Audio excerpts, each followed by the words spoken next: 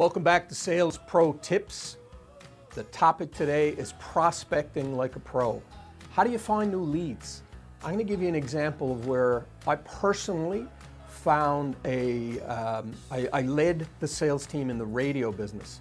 Years ago, before the internet, the municipality in which I live, St. John's, would publish after their municipal meetings, their council meeting, a list of new registrants or new licenses, occupancy permits.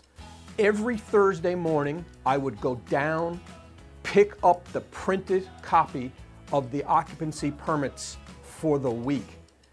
Every single one of those, and oftentimes there was anywhere from 15 to 20 a week, would be new leads and new prospects. I was often the first person in the door. Many of these business people respected the fact that I was utilizing this technique because I'd actually tell them, how did you know I was opening this business? Well, I found your name and your business and your address on the occupancy permit list. That's just one way for you to stand out.